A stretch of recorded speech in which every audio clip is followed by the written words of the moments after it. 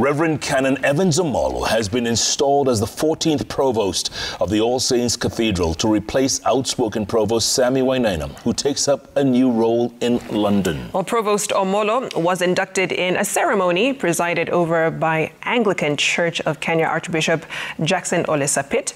And as Mary Muoki reports, Reverend Evans Omollo assumes an office previously occupied by a fiery provost who did not hesitate to speak truth to power. It was a solemn service at the All Saints Cathedral in Nairobi as worshippers congregated in an auspicious, solemn yet joyful occasion to mark the induction and installation of Reverend Canon Evans Omollo as the Provost of the ACK Assembly in Nairobi. Reverend Omollo takes up from Provost Sammy, who moves onwards to London to take the role of advisor on Anglican Communion Affairs London after serving as Provost in the Cathedral for the last 13 years. Receive and install you, Evans Omollo, as Provost of this Cathedral Church.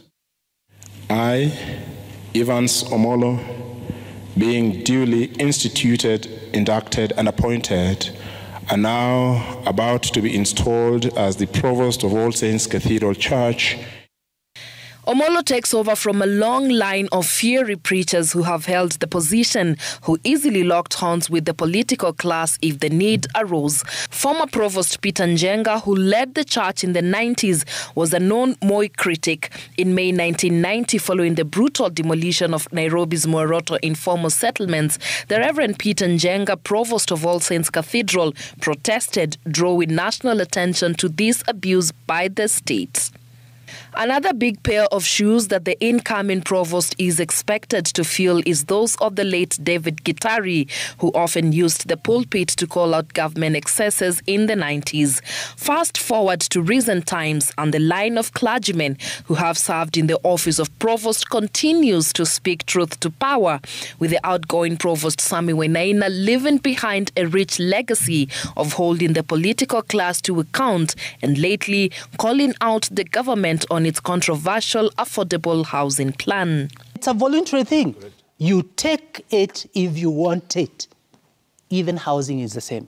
No government in the world, and I would like to be challenged if I'm wrong, no government in the world builds houses for its own citizens.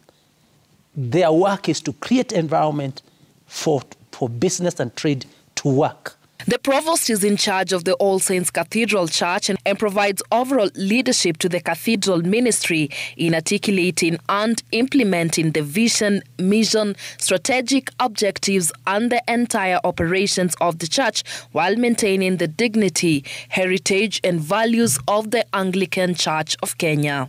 Mary Muoki, Citizen TV.